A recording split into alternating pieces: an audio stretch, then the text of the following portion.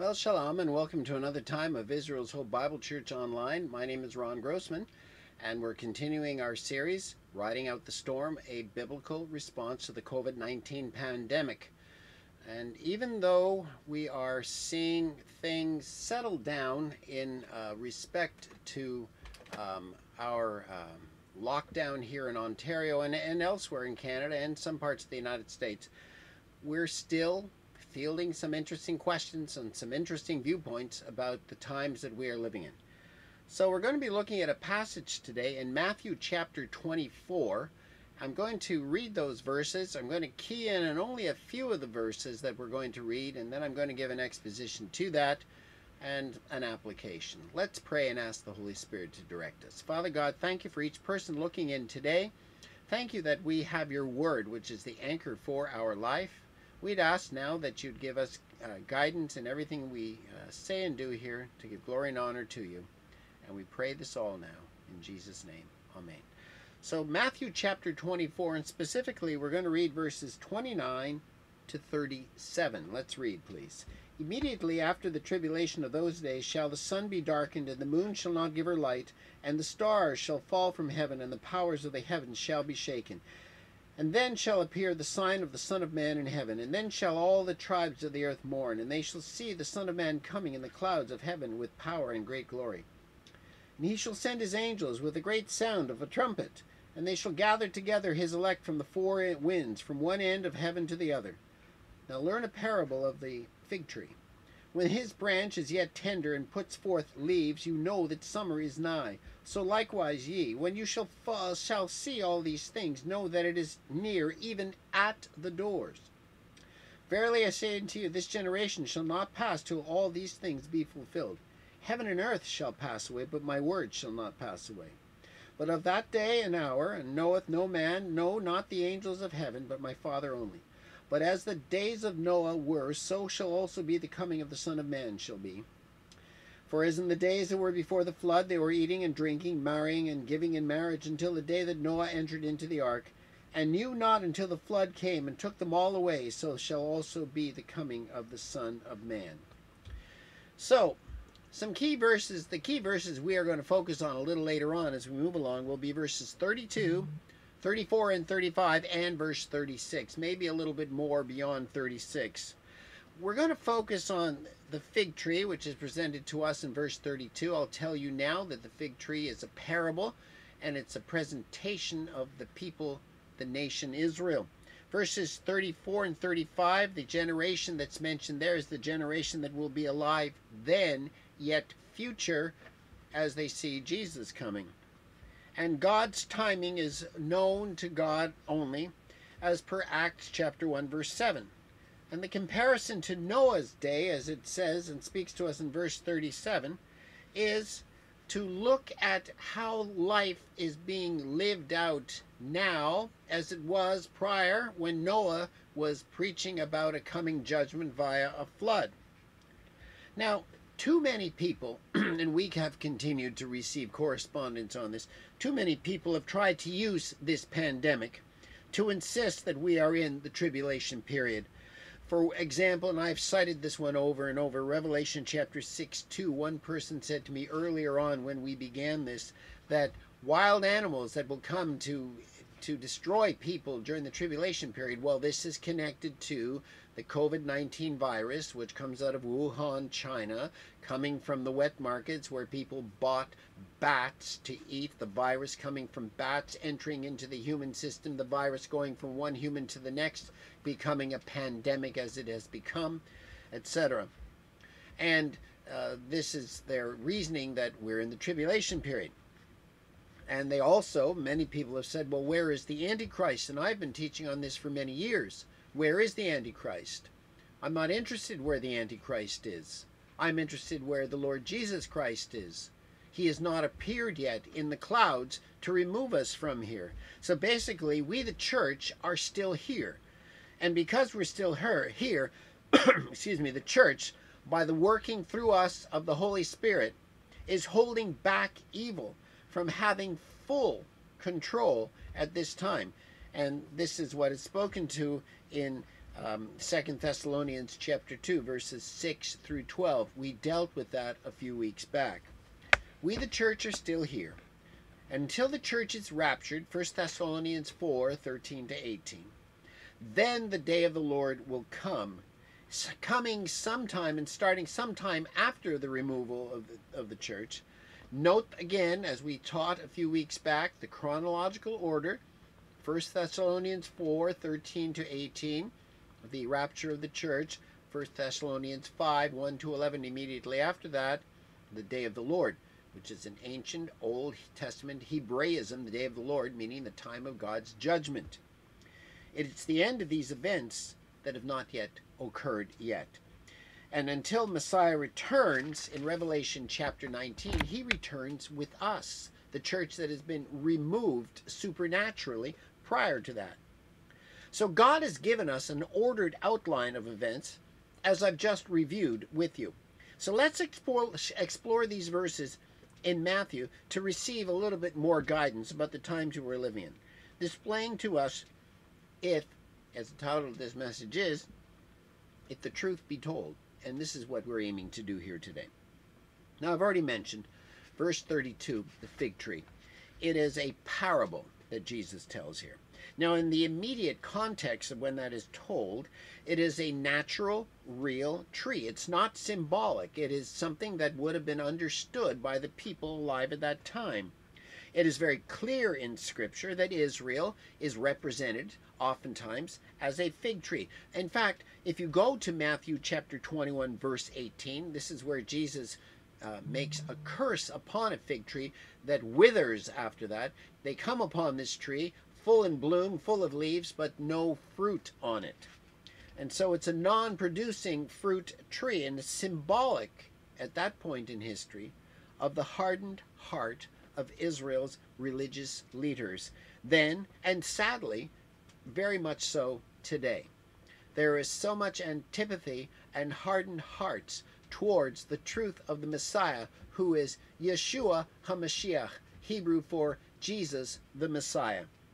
The fig tree will put forth its fruit and its leaves. It will put forth its leaves again, and it did again in 1948. I'm sorry for that confused sentence there. In 1948, the modern-day nation-state Israel was reborn literally out of the ashes of the Holocaust of World War II. In the context of our time, we are seeing a foreshadowing. Israel is a resurrected nation since 1948. They are in the land, but they don't have the Spirit within them. If you look at Ezekiel chapter 37, you'll see that the dry bones message that is given there, and Ezekiel it's explained to him by God that the bones reassemble, they receive the Spirit and come back to life, and Israel returns to her land after the Babylonian captivity because of Cyrus, who is mentioned in Isaiah chapter 44, empowering the Jewish people to go back to their land after the Persians overthrew the Babylonians. But that prophecy, like any prophecy, always has an immediate and yet future fulfillment. Ezekiel's prophecy was fulfilled somewhere between 539 and 516 BC in various stages of return to the land by the people under Persian rule. And it was fulfilled again in part in 1948. There is a generation of people who are now in the land, but they don't have the Spirit within them. Now, there are Jewish believers alive today in Israel, but they do not form the majority of the people. And believe me, they are not allowed to have free reign for the expression of their faith, etc. In fact, in Israel, it is against the law to proselytize on the street. So, here we have Israel then back in the land, Ezekiel 37. Here we have them at the time of Jesus, the fruit of the fig tree, full of leaves, no fruit. A picture of the nation is alive, leaves on the tree, no fruit, nothing coming from the spiritual life that's supposed to be imparted to the world vis-a-vis Israel, the light of God to the Gentile nations, all the nations of the world. The generation then that is spoken of here in verse 32 that knows of the fair parable of the the fig tree, in verse 32. The generation that's spoken of in verse 34 is a generation in the immediate sense. There was a generation that saw the fulfillment of many of the events of Matthew 24. The temple was being destroyed by Titus in 70 AD, and numerous other things and calamities that came upon the Jewish people. But looking forward down the corridor of time, there was going to be a time when Daniel's completion of the total prophecy of Daniel chapter 9, verses 24 to 27, when the abomination that makes desolate would be erected in the temple. It was spoken of once by Daniel. It happened when Antiochus Epiphanes came in 165 BC, but they were overthrown. But Messiah did not appear at that time. There's going to be another abomination that makes desolate, and that's going to come when there is a 7-year treaty that Israel will sign with the Antichrist. Now remember earlier on, a few minutes ago, I said I'm not looking for the Antichrist. I'm looking for the Lord Jesus Christ. In the chronological order of things, Messiah will come, Jesus will come to the air to get his people, the church, to remove them from this world before the time of Jacob's trouble begins, as Jeremiah the prophet describes it as in Jeremiah chapter 30. And it will be a time for Israel. That's who Jacob is symbolically in that prophetic phrase there. Israel will see a time of trouble like they've never seen before. In fact, I'm so disheartened to have to say this to you. It will be worse than the Holocaust of World War II, decimating the Hebrew nation in Europe. 2/3 of the people of the house of Israel will perish in the coming Holocaust under the Antichrist. You can read about that in Zechariah chapter 12, 13, and 14. The chronology of these things and understanding the timing and understanding the place of Israel in the prophetic scriptures as it fits into the scriptures in general, the going out of the gospel to all the world, is important. If you do not know Israel's place in the scriptures, you do not know a balanced view of the scriptures. Too many churches refuse to teach these things. Too many churches don't pay attention to the prophetic portion. Too many churches have experts in Bible prophecy come in and deal with it, and not deal with it themselves, and then deal with it only maybe once in a while. I remember the discussion I once had with Dr. Reynolds Showers many years ago on this subject, and he said this: the Bible can be divided up into 3 parts.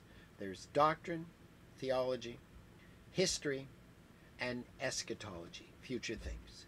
And all 3 parts of the Bible should be included in the teaching program of any church over the space of a given year. I don't know what happens in a lot of churches in the teaching of eschatology, end times events, but I do know that many people tell me that they don't hear about it in their local church. There are no so-called experts in it. I've had some people call me the Bible prophecy expert. I am no expert in Bible prophecy, no more so than any other pastor is an expert in any other thing himself. What I have done, though, over the years is I've applied myself to the study of eschatology as well as the study of basic Bible theology and Bible doctrine so that I can give a balanced teaching of the scriptures to you who look in and other places where we get invited to speak and to teach. And so you see, we need to know the important parameters. Where is Israel in Scripture? Where is the church in Scripture? Where are you today in your walk with the Lord? You see, Israel is back in her land in disbelief. And the stage has been presented to be set more and more now since modern-day Israel was reborn in 1948.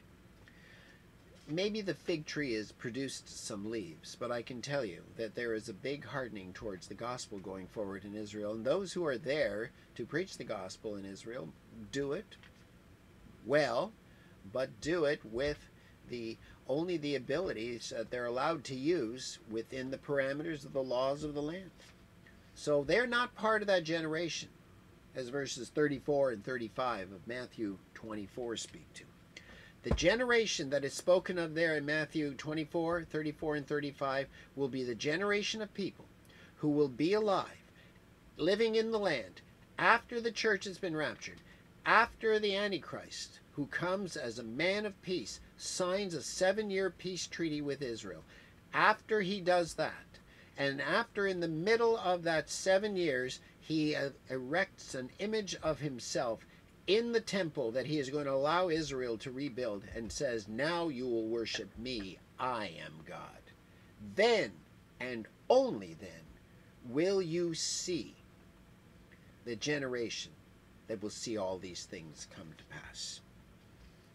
This is the generation that comes after the rapture of the church, after the treaty with the Antichrist, after the breaking of that treaty. When?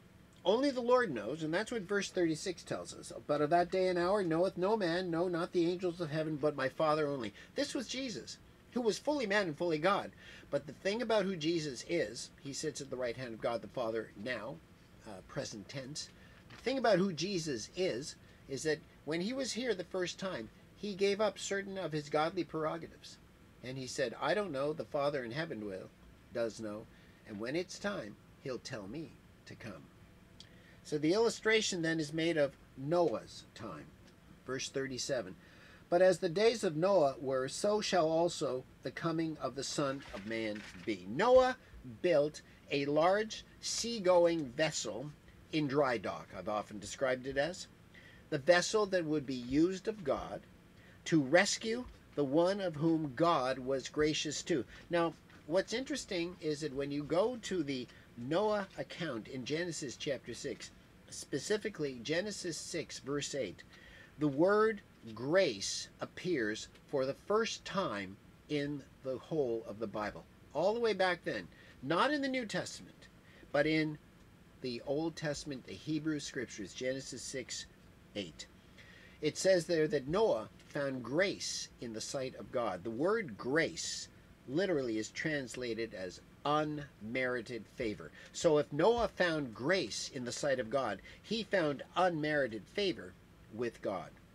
He didn't deserve it, but he was a righteous man to the best of his abilities who lived his life. That's the first time grace appears, but it's not the only time it appears. You see, early on in the time of God's involvement with his creation here, even as he judged the people of that time, he still showed grace to those who followed him. They may have been a small band, Noah, his 3 sons, Noah's wife, his sons' 3 wives, but they still were shown grace, God's unmerited favor. And it's still being shown today.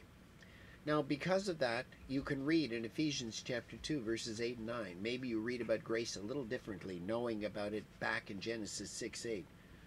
Ephesians 2, 8 and 9. For by grace are you saved through faith, that not of yourselves. It's the gift of God, not by works, lest any man boast. We all are easy to boast about how good we are. Yet, in that time of judgment, at Noah's time, grace still abounded. And how much more will it abound future, yet future? Grace abounded at the time of Noah, and this is how. God still provided a way out from the coming judgment at that time, which was the flood.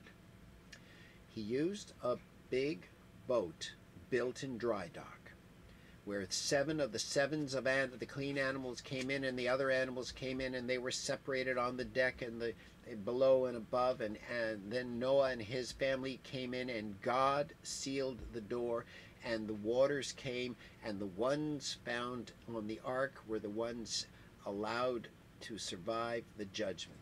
The waters symbolize the judgment at that time.